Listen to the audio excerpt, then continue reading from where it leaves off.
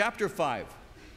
Let's begin reading here in Galatians chapter 5 at verse 19. I'll read to verse 21, 19 through 21, and we'll get into our study. We're looking at the war within. That's basically what we're looking at. We're looking at the flesh and the spirit. It begins here in verse 19 by saying, "Now the works of the flesh are evident, which are adultery, fornication, uncleanness, licentiousness, idolatry, sorcery, hatred, contentions, jealousies, outbursts of wrath, selfish ambitions, dissensions, heresies, envy, murders, drunkenness, revelries, and the like, of which I tell you beforehand, just as I also told you in time past, that those who practice such things will not inherit the kingdom of God." Paul has been speaking here, and as we've been going through Galatians, especially chapter 5, we've noticed that Paul has been speaking concerning the battle between the flesh and the Spirit of God. And he had stated that the flesh lusts against the Spirit, and the Spirit against the flesh. When he said the Spirit lusts against the flesh, that means to turn upon a thing. It means to long for.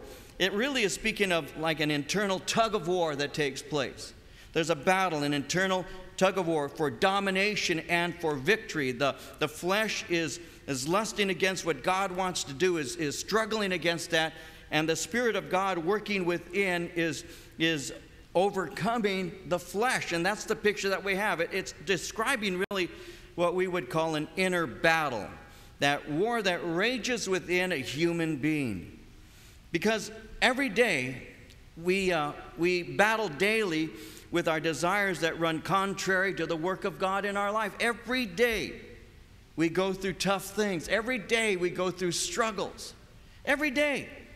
Yesterday I had a meeting that I had to go to in Costa Mesa, and to get there by 9 o'clock, you have to leave early, obviously. All of you who drive into Orange County or drive into LA or whatever, you do that every day. My heart goes out to you.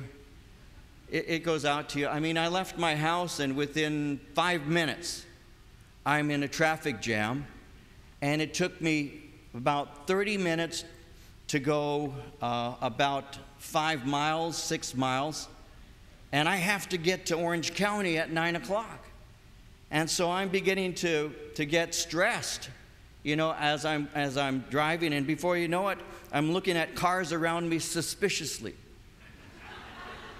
Are you going to try and get this lane? You can't have this lane. This is my lane. That kind of mentality, and before you know it, and I'm thinking, okay, you're a Christian. And so I'm texting, it's confession time, about how that the Lord isn't going to allow me to be moved. And I'm discovering that for sure, because I haven't been moving in this car at all.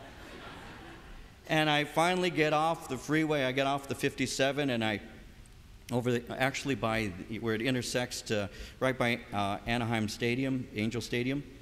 And I get off there, and I make my way to Harbor, and then I take Harbor, and I follow Harbor all the way to MacArthur. All of you know that route. And then I pull into the parking lot. I was going to Costa Mesa, Calvary Chapel, and I pull into the parking lot, and it's like 15 minutes to 9, and I'm thinking, man, I made it on time. The stress and everything I just went through, I made it on time. And it only took me like an hour and a half to get there. And then I read my email, and it says, your meeting's at 9:30. So I'm sitting there for 45 minutes, and my flesh is just, I'm telling you, my flesh just, it's just right there. And I'm going to a meeting talking about the Lord and how good God is. But I have to be honest with you. I'm a man of flesh. I understand this tug of war. So do you. I understand this. I want to have peace, and I want to have patience. I want to have these things, Lord. But at the same time, I need to be somewhere at 9. I left early. I think I'm going to be late. And so there is a war that goes on. There's a war that is constantly going on. It's a war of the spirit and a war of our flesh. And we battle with that. And this is contrary to what God wants to do in our lives. In Romans chapter 8, verses 6 through 8, it says to be carnally minded is death. But to be spiritually minded is life and peace, because the carnal mind is enmity against God. It's not subject to the law of God, nor indeed can be. So then those who are in the flesh cannot please God. The carnal mind is enmity against God. The carnal mind is hostilely opposed to the Lord. There's a hostility. It's not just a rejection. There's an actual hostility towards the things of God. And so when we act on these desires, well, that is what is referred to as works of the flesh. That's what Paul is speaking about here when he speaks of the works of the flesh that are evident. The flesh, when you read the flesh, well, the flesh is that part of a believer that functions apart from and against the Spirit of God. Now, when that flesh is rising up and seeking dominance, it can be very frustrating for those who want to honor the Lord. Paul, when he was writing concerning this war within in Romans chapter 7, all of us are familiar with this verse, verse 15, he says, "What I will to do, that I do not practice, but what I hate, that I do." Paul was very familiar with this battle that takes place within, this war of the Spirit, this war against the flesh, and the flesh against the Spirit. And even though we may be born again, we still retain a desire as well as a predisposition to sin. We have a new nature, that's true, but that new nature has a desire or predisposition to serve the Lord, but at the same time, you have that old nature. So we have an old nature, we have a new nature, and they battle. The old nature in Scripture is often referred to as the old man. That's that nature that resists the Spirit of God's work in us. It produces that internal struggle, and it makes it difficult for me to serve God without distraction. Paul in Romans 7:18 and 19 said, "I know that nothing good lives in me, that is in my sinful nature, in my flesh, for I have the desire to do what is good, but I cannot carry it out. For what I do is not the good I want to do. No, the evil I do not want to do, this I keep on doing." It is that battle within. When you read church history, there are the early writers, the early pastors and elders. They're called the church fathers. And the early church fathers taught that Christians have two distinct natures. Again, they're normally referred to as the old and the new man. In Ephesians 4:22, Paul said, "Put off concerning your former conduct the old man, which grows corrupt according to the deceitful lusts." In Colossians 3:9, he says, "Do not lie to one another, since you've put off the old man with his deeds." And that's speaking of that old nature. But there's the new nature that we have, and that's the nature that we receive when we're born again. "If any man be in Christ, he's a new creation. Old things are passed away. Behold, all things are become new." That is that new nature that we have when you got saved. And you receive that new nature at conversion. In 1 Peter 1:23, it says, "Being born again, not of corruptible seed, but of incorruptible, by the word of God, which lives and abides forever." 2 Peter chapter 1, verse 4 says, "By which has been given to us exceedingly great and precious promises, that through these you may be partakers of the divine nature, having escaped the corruption that is in the world through lust." So, on the one hand, you have a new nature, which has been created after God in Christ Jesus. It's a new nature. You're born again. You have longings and desires that were at first not natural for you, because you have that old nature that longed against the things of God, and that's what creates the problem within. So that's what Paul is writing about. He's contrasting what is called, and I want you to notice this, the works of the flesh with the fruit of the Spirit. It's interesting to me that one thing has to die for the other to really progress. Have you discovered it's easier to grow weeds than it is flowers? I have. I'm very good at it. It's easier to grow weeds than it is flowers. As a matter of fact, in my house, there are weeds that actually grow right through the concrete. Isn't that amazing? You can go out there and you can plant something and you can water it and make sure that it's fertilized and all, turn the soil and it dies. And then you go out there and there's this weed and you stomp on it and you pull on it and it just kind of, you rip it out and you walk away, and a week later you go out and it's going, I'm back. It doesn't go away. It doesn't go away. They'll grow right through the concrete. And I've discovered that my flesh is like that. You have to cultivate the fruit of the Spirit, but the flesh naturally produces these evil desires. And Paul is speaking about that. Paul is speaking about these things here. And he says in verse 19, the works of the flesh are evident. When he says the works of the flesh are evident, that word evident simply means they're plainly seen. They're easily recognized. And he begins to speak, and he doesn't give an exhaustive list, by the way. He only gives 15 works of the flesh. But as he gives these works of the flesh, they're very familiar to us. As we look at these 15 works of the flesh, I want you to note this. He's going to break them down into what we would call 4 groups. 4 groups. You have in verse 19 what are called sensual sins. Sensual, what is that? Well, the word sensual speaks of physical passion. Some have referred to that as animal instinct, if you will. It pertains to a lack of moral restraint. When we look at that in just a moment, that's what he's speaking about. In verse 20, he speaks of idolatry, which has a spiritual connotation. And in verse 20, as well as 21, he speaks of sins concerning personal relationships that produce a strife in the body of Christ. And then he concludes by speaking about drunken sins. And so that's what we'll be looking at. And obviously, this isn't something that we really want to spend a whole lot of time looking at. I'll just give you some basic things that he says and just give you a little insight into it, hopefully.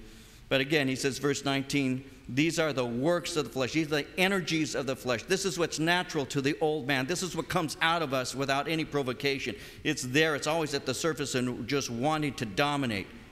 The works of the flesh are evident. And then he names them, which are adultery, fornication, uncleanness, licentiousness. Adultery, unlawful sexual intercourse.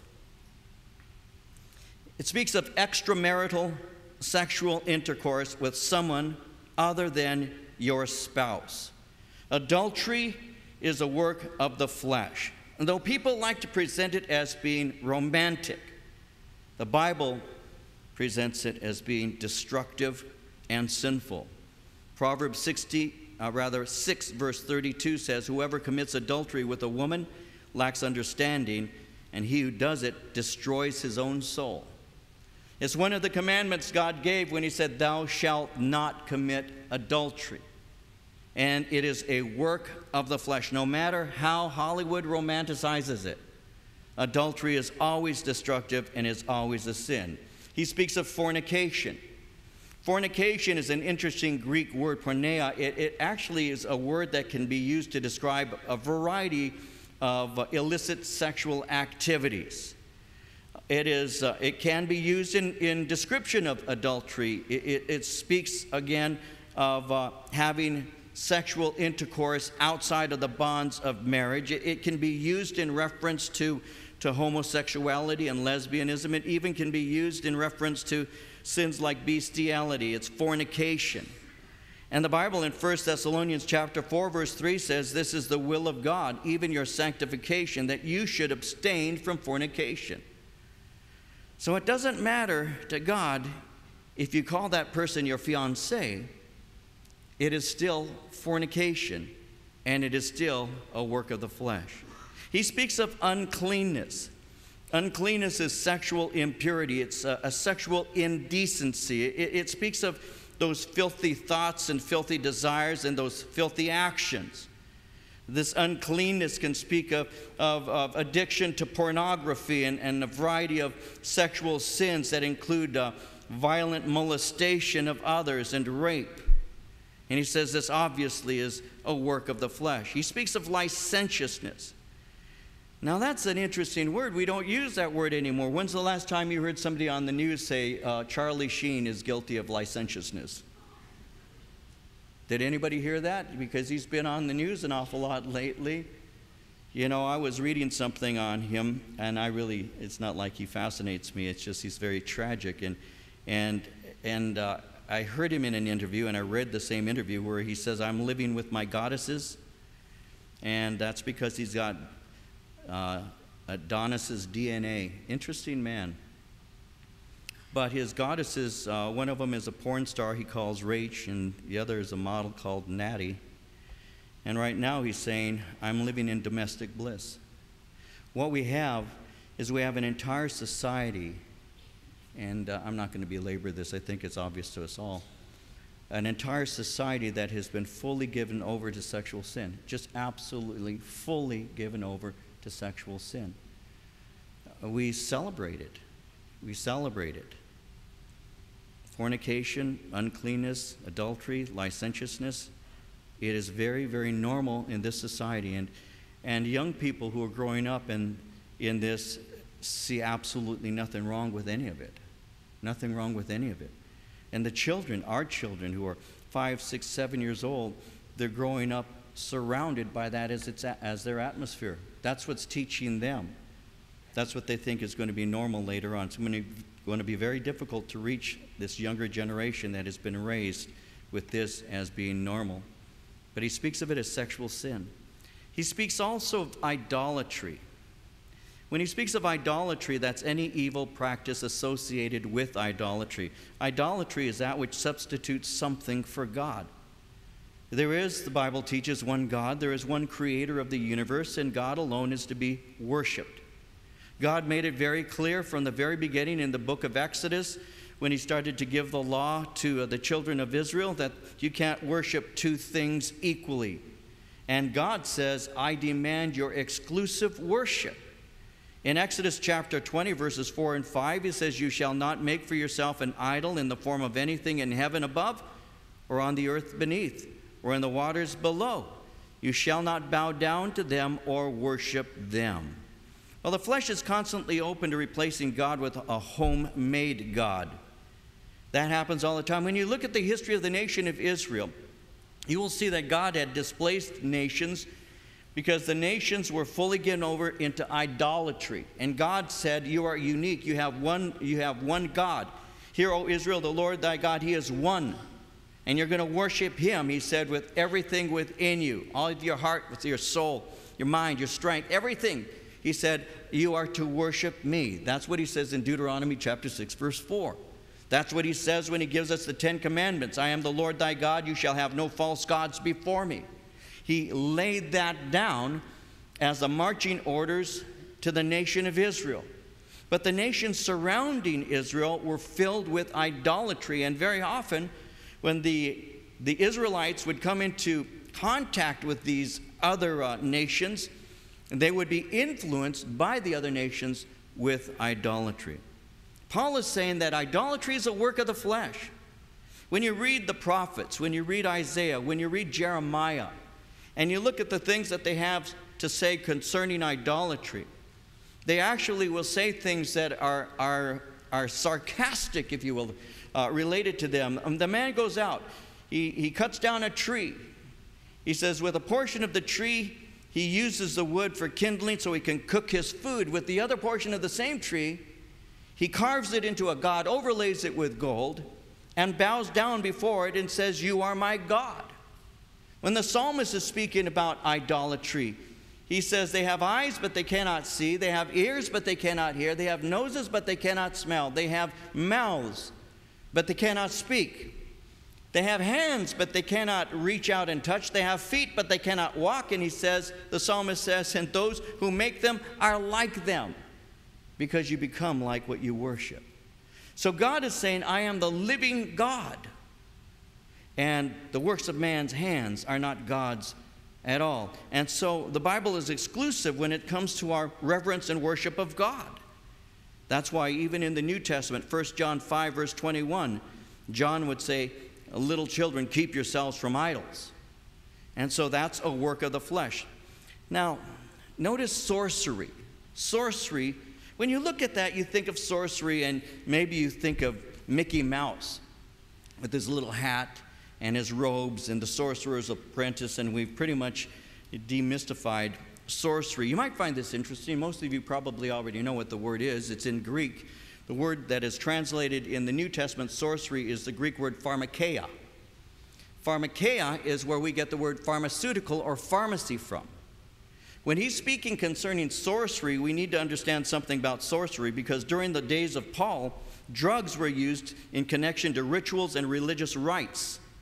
They believed that the drugs would open their mind, expand their consciousness, and make them open to communicating with spirits. When I was in the world at the age of 15 to 20 and I was experimenting with the drugs and everything, that's what we were saying at that time. That's what was being said to us in the 60s related to LSD. If you open up your mind, you tune in, you turn on, you drop out.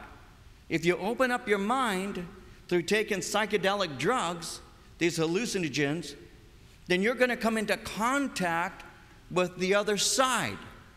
You remember the Doors? Anybody here remember that group, Jim Morrison and the Doors? You remember the song Break On Through to the Other Side?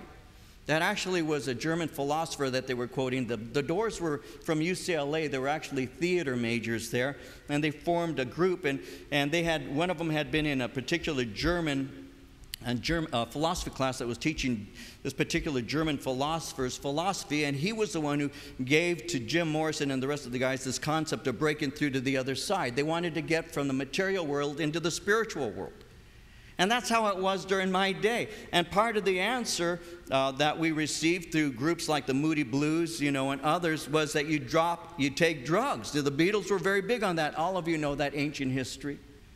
And it was the way that you did it. You smoked pot, or you dropped psilocybin or mescaline, you dropped some acid, whatever it was, and you would be connected to the other side. That isn't a new concept. That was during the time of Paul. And Paul, during that day, said pharmakeia is a work of the flesh. You're yielding yourself over to the ritualistic drug taking, and in altering your consciousness, you're opening yourself up to demonic spirits. And so that is to be forbidden. When I first got saved, I had people telling me, God created everything and He created marijuana for our good. Because the Bible says that the herbs were created by God, because we used to call marijuana herb. And so if you have herb, that's okay, because God created herbs.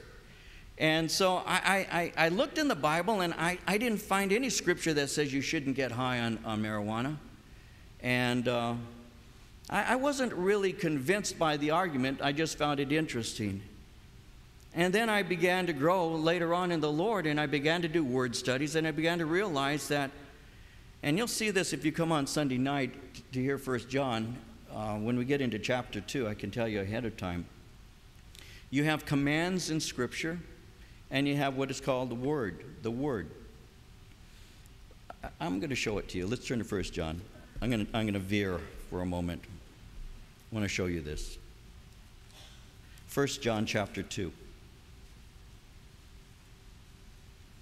We'll travel to John's land for a moment. I want to show you this in Scripture, because somebody might say, well, that's your opinion.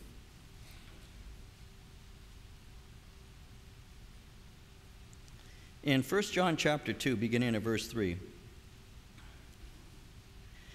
now by this we know that we know him if we keep his commandments. He who says, I know him, and does not keep his commandments is a liar, and the truth is not in him. But whoever keeps his word, truly the love of God is perfected in him. By this we know that we are in him. I want you to see two things. Notice verse 3, commandments. Notice verse 4, commandments. Notice verse 5, his word.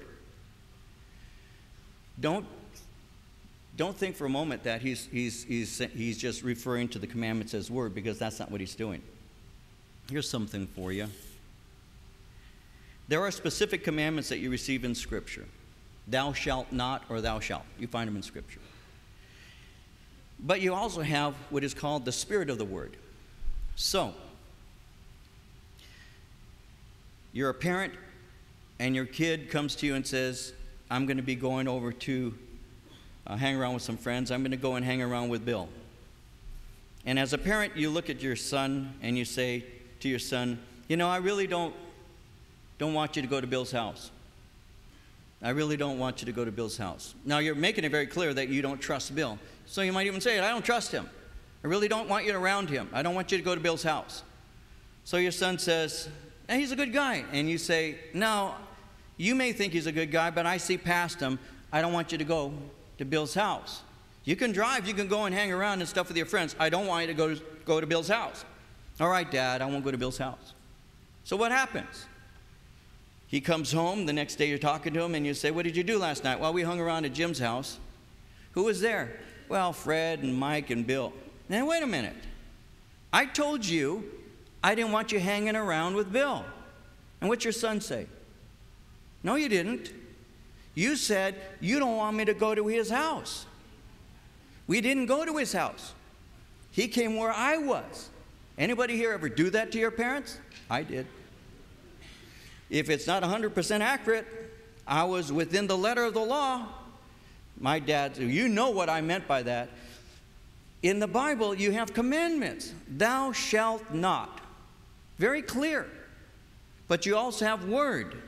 And that word is the spirit of the commandment. So when God says, be not drunk with wine, which is dissipation or a lack of self-control, what is the word there? How does that apply? Well, he's saying do not let anything influence you, an unnatural thing influence you when you're drunken with wine. They used to think that you were actually possessed by a god of some sort of spirit.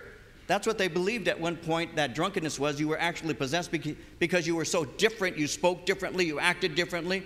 So they would say that you were actually worshiping Bacchus or one of the gods, the Greek gods at that time.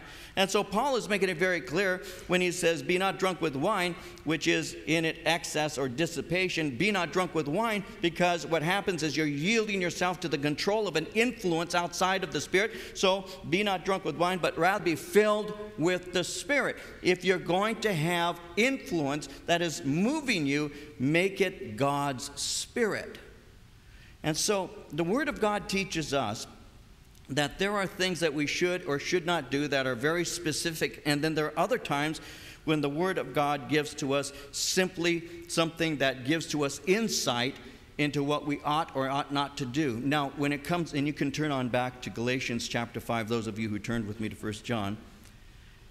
When it comes to sorcery, he's speaking about this being open to mind-altering drugs, pharmakeia, and he says do not use that. Interestingly enough, in Revelation 22 verse 14 and 15, it says, blessed are those who do his commandments, that they may have the right to the tree of life and may enter through the gates into the city. But outside are dogs and sorcerers and sexually immoral, murderers and idolaters, and whoever loves and practices a lie. Pharmakeia. Now he goes on here and he speaks concerning personal relationships. He speaks of hatred in verse 20, contentions and jealousies. He speaks of outbursts of wrath, selfish ambition, dissensions and heresies, envy and murders, drunkenness, revelries, and the like. So when he speaks of this, this is the strife that occurs within the body of Christ. Remember in chapter 5, verse 15, he had said, if you bite and devour one another, beware lest you be consumed by one another. Well, hatred. You're not to be filled with hatred. Hatred. Hatred is an attitude of constant, angry hostility. You're not to have contentions. Someone who has contentions is a person who is willing to be in arguments constantly, who chooses sides. Somebody comes and says something to them, and they choose sides and take the side of the person who came and told them. There's an interesting scripture in Proverbs 18, verse 17, though. It says, the first to present his case seems right, till another comes forward and questions him. Yeah, a person who gets you first, gets your ear first, influences you. Always be aware that there is more than one side to every story. Always remember that. Remember that somebody's only going to tell you what they want you to believe and what they want you to hear. That's how it works.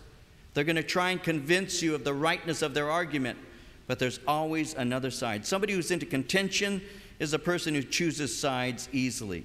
He speaks of jealousies. That is an envious rivalry. He speaks of outbursts of wrath, which is fiery flashes of rage. He speaks of selfish ambition, which is that desire to knock people out of the way so that you can have preeminence. He speaks of dissensions. That's a party spirit. He speaks of heresies, which is division. He speaks of envy, which is that displeasure aroused when someone has what you want. Envy and jealousy. Interesting, very similar and yet different. Jealousy is a friend of yours got a new car, and you say to yourself, man, I wish I had that. And it's not just I wish, it's just I wish I had that. Envy is worse than that, because envy is I wish I had that and he didn't. And that's an ugly attitude. It's a displeasure aroused when someone has what you want. Murder, obviously, is the ultimate division of a person's heart. These are all things that come from within. And then he speaks of the drunken sins, drunkenness and revelry. Drunkenness is probably in reference to what took place at that time in their pagan orgies. You know, we have those here in the United States. New Orleans is well known for Mardi Gras and other things like that. You know, throughout the world, there are various pagan things, Oktoberfest and all, where people gather together and they just get drunk. During that time, they would do that. It was an orgy that they had as they got drunk, and they were revelries, and that would be the drinking parties that people have that last long into the night. When you're speaking about people who are doing that, they're getting drunk, they're engaging in crude behavior. It speaks of this desire to drink and get drunk, and all of that is a work of the flesh. Now, someone says, what's the harm of that? Well, Paul would say in verse 21 in his summation of these things, and I want you to see that, he says, those who practice such things will not inherit the kingdom of God. That's what's wrong with that. Those whose lifestyles are earmarked by that will not inherit the kingdom of God. Now, notice when he says those who practice such things, that word practice speaks of a continuous behavior, because a continuous behavior reveals the character of a person. And the basic character of an unregenerate person is to practice those works. It's just evidence that they're not saved. And so God assesses a person's character on what he practices, not an occasional action. You see, as much as you might want to be a great, strong, and solid Christian, you, like I, are still in the flesh, and that means that there are going to be times that you just flat out fail. We all do. But that's not the habit of your life. That's not what you do every morning. You don't wake up in the morning saying, today I'm going to mess up on purpose. Most of us don't do that. There's this battle, there's this war, there's this desire to do the right thing, and then there's this inability sometimes to perform that which you desire. And because I yield myself over to the desire and fail at that, well, that's not the habit of my life. That is something that can happen. What I'm supposed to do, according to Romans chapter 6, verse 11, is to reckon myself to be dead indeed to sin, but alive to God in Christ Jesus our Lord. I have to learn to die daily, to pick up my cross daily and follow him. And as you do that, I've discovered that these sins are less evident in your life. They're not there to the extent they used to be, because you grow past those things by dying daily. Now, in contrast to the works of the flesh, you have the fruit of the Spirit. Notice verse 22. He says, the fruit of the Spirit is love, joy, peace, long-suffering, kindness, goodness, faithfulness, gentleness, self-control. Against such, he says, there is no law.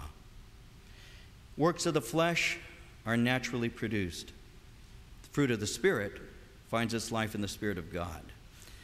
And it's interesting how he speaks of the works and he contrasts that with fruit. Something about fruit that we know is this: fruit is edible, fruit is intended to give life, and fruit is normally for others. The fruit tree, when it produces that orange or that lemon or whatever it may be, that apple or orange or lemon isn't produced for the tree, is it? It's produced for somebody else.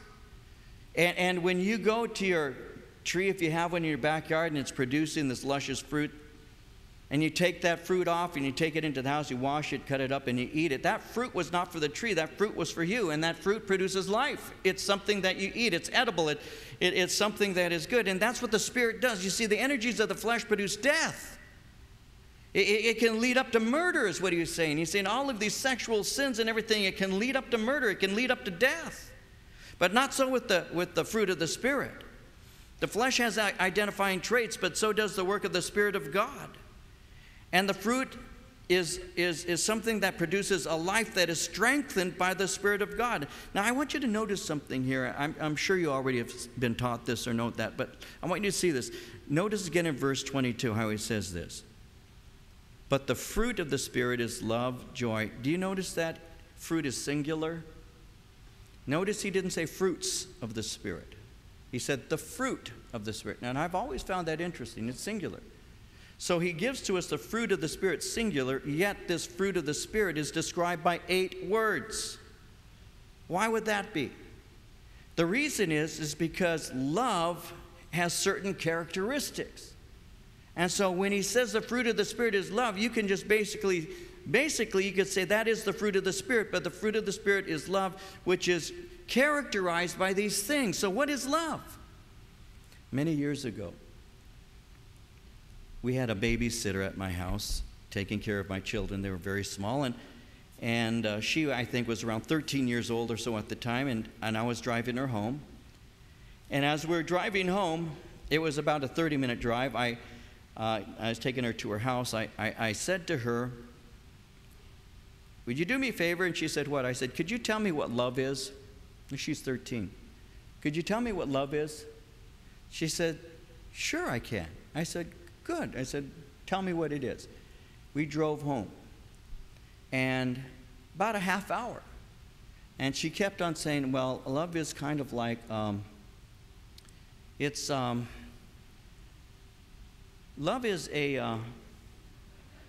it's like a feeling, but no, it's an emotion. I said, what is love? For a half hour, she finally gave up. She didn't really know what love is. You want to know something I've discovered? Most people don't. Most people don't. But Paul is telling us what it is right here. He does it more than once. 1 Corinthians 13 is an obvious passage. He speaks concerning the attributes of love. But this is describing what love is. You want to know what love is? This is it. What is love? Well, he begins to speak about it. Now, first I want to point something out. Love is produced by abiding in the true vine, Jesus Christ. That's where love comes from. In John 15, verses 4 and 5, Jesus said it like this. He said, abide in me and I in you. As the branch cannot bear fruit of itself unless it abides in the vine, neither can you unless you abide in me. I am the vine. You are the branches. He who abides in me and I in him bears much fruit, for without me you can do nothing. How do you have love in your life? Men like Charlie Sheen and others who are so lost and hurt. How do you get love?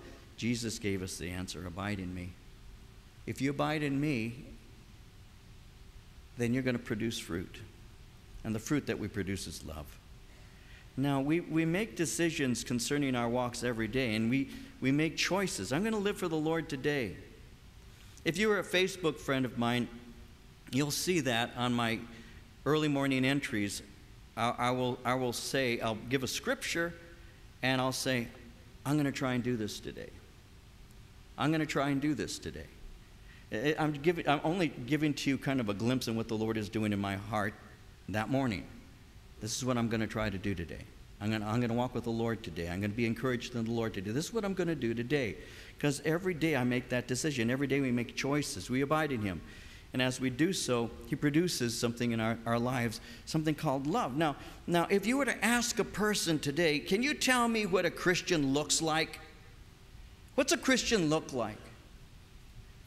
Well, often what people would say is, they'll say, a Christian, what's a Christian? Well, a Christian is they really don't know anymore.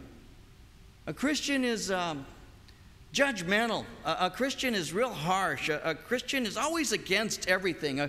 A Christian stands outside of Marine funerals and yells that God hates the Army. That's what's going on right now with people who are professing themselves to be Christians. We see it in the news. They're saying that God hates you and God hates this and God hates America. And God, that's what they think Christians are. A Christian doesn't smoke cigarettes. Or a Christian doesn't drink. It's what we don't do. It's what you don't do. If you'd have asked the first century individual, what's a Christian look like? What's a Christian do? They would have said this. They'd have said, Christians, they love. They're loving. Even pagans would defend Christians because of how loving Christians were. Even the pagans would, because the Christians were the best citizens and most loving people in the empire. They were loving. Now, Jesus said that, by this shall all men know you are my disciples, if you have love one for another. That's how they're going to know. It's not going to be how loud you can shout, and it's not going to be how many marches you can involve yourself in. It's not going to be how much money you give. It's not how much work you do. He said, by this shall all men know you are my disciples, if you have love one for another. My daughter Corinne was about a month old at the time. Brand new father. And I was in the room, and she was in her little bassinet, and she had begun to make some noise. She was crying. She hasn't stopped. She's making noise. And I heard her. I was downstairs. We had this little apartment in Roland Heights, and I was downstairs, and I heard the baby. She was taking her nap. I remember walking up the stairs, and I remember walking into that little room where my baby girl was. And she's all mad, and she's making all this noise. Her little face is all red. And I looked down at her, and as I looked down at her, I picked her up, and I was holding her in my hands. And I remember just holding her, and I was kind of rocking her, and I was talking to her. And, I still remember I was looking at her and saying, I love you. I love you so much. And I would put her next to my face, and I would kiss her, and I just would rock her and calmed her down. And as I was doing this, my sister-in-law came walking up the stairs. I could hear her footsteps as she was coming up the stairs from the front room, and she walked up into the stairs. And as I was looking at her, at my Corinne, I turned with the same look I was giving to Corinne, and I gave it to my sister-in-law, Rose. The same look. It just is like I just transferred it to looking at her as I was looking at Corinne. The Lord spoke to my heart. He does this in little ways for me often. And I'll never forget the lesson he gave me. He said, if you look at me the way you're looking at Corinne, then you'll always look at others the way you just looked at your sister-in-law. If you spend time with me, gazing at me and loving me, you'll be able to love other people. Abide in me, and you'll produce fruit. I can't produce the fruit of love. I have quite a number of trees that I planted in our backyard over the years. I have never walked by one of those trees, and I've never seen it shaking, trying to produce fruit. Never have. You don't see it. There's an orange. It just doesn't happen that way. It doesn't. You care for it, you water it, but it naturally, because its roots are in the ground and it's cared for, it naturally it's abiding in the ground, and it does what is natural. It produces fruit. Abide in the Lord. It's not that hard, guys. It's not that big a mystery. It really isn't. Just stay close to the Lord. Spend time in His Word. Spend time in prayer. Spend time with those who love Him. And watch what God does in your life. Love. Love is the supreme virtue of Christian living. It reflects a personal choice, and love is one of those sure signs of salvation. Love is not simply an emotion. Love is not simply a good feeling. Love is a decision of the will. Love is willing sacrificial service. So love is evidenced by things like joy. That word joy is used 70 times in the New Testament, and it speaks of a gladness that is based on the Spirit. It doesn't come through human circumstances. It comes from abiding in Christ. It comes from having a relationship with the Lord, like it says in Acts 2:28. You will make me full of joy in your presence. Love is earmarked by peace. Peace is a calmness of spirit. That again comes from the relationship you have with God.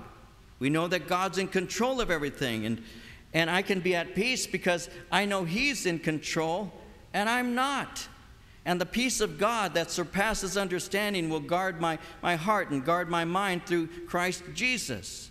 So I can have peace even in the face of things that really ought to be causing me to have panic. And if I was in the flesh, I would. You have long suffering.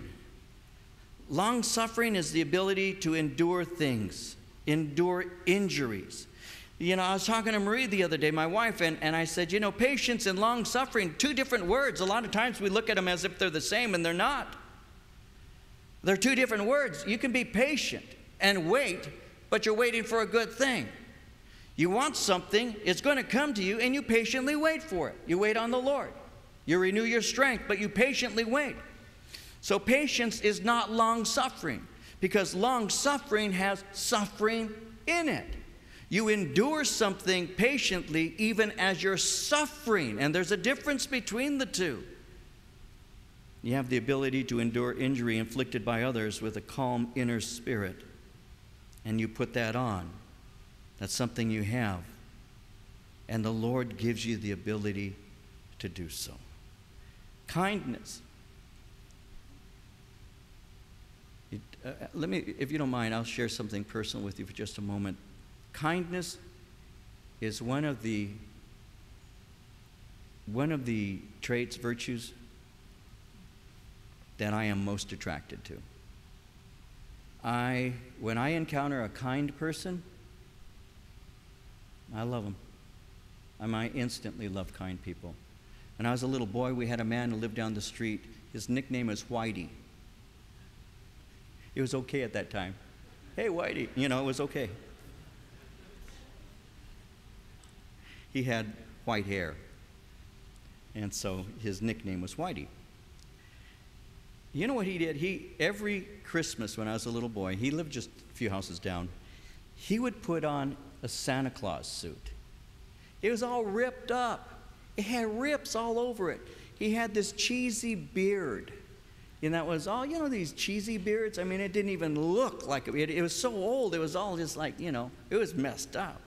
And he had this hat. And he'd knock on the door, and my mom would say, "Who could that be?" And we'd go to the door, and I don't know. And then we'd say, "Who's there?" And then he'd go, ho, ho, ho, So, my mom would say, "It's Santa Claus." And we'd open the door, and here comes this cheesy guy, this cheesy beard, and a pillowcase with some cheap toys. And he would come in and he'd say, "Have you been good, little boys?" And we'd say, "No." We didn't even try to lie. "No." And he'd say, "Oh," and he'd give us. I loved him. He was a big man, but he was so kind. And to me, kindness, when someone has a gentle spirit, they have a kind heart, man, I am so attracted to that spirit. You know who has the kindest heart I know? Is my wife. There's a secret for you. Why do I love her so much? She is so kind. My wife is kind. And it is such an attractive quality. But that's supposed to be the quality of a believer. The word kindness speaks of tender concern for others. It speaks of a gentle treatment. The word goodness. Goodness is that moral and spiritual excellence. It's known by service and graciousness. Love is faithful. It's a loyalty, a trustworthiness. It's the character of a person who can be relied on. And then gentleness. That word gentle speaks of meekness of spirit. It comes from humility. It's an attitude that receives from the Lord both good and bad without complaint. And it speaks of self-control. Love has temperance, the ability to restrain passion. These are attributes of somebody who loves. And he says, against such, there's no law. These are the things that are right. There's no law against doing these kinds of things. And those, he says, verse 24, who are Christ have crucified the flesh with its passions and desires. If we live in the Spirit, let us also walk in the Spirit. Let us not become conceited, provoking one another, envying one another. Do not let sin reign over you. Even as it says, sin shall not have dominion over you. You are not under law, but under grace. May God produce this fruit in the lives of his children.